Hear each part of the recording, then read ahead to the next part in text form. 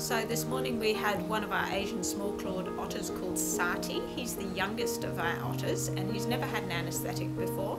We need to vaccinate him and we also need to take that opportunity to do a full health check.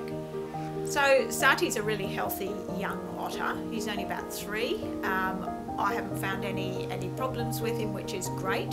They're quite difficult animals to examine unless they're anaesthetised because they're very active and mobile and they've got all that sort of thick mobile skin, so it's difficult to kind of have any idea of what's going on underneath. So that's why we do a series of blood tests and we take some x-rays and so on, just to make sure that we know exactly how healthy he is, and so far so good.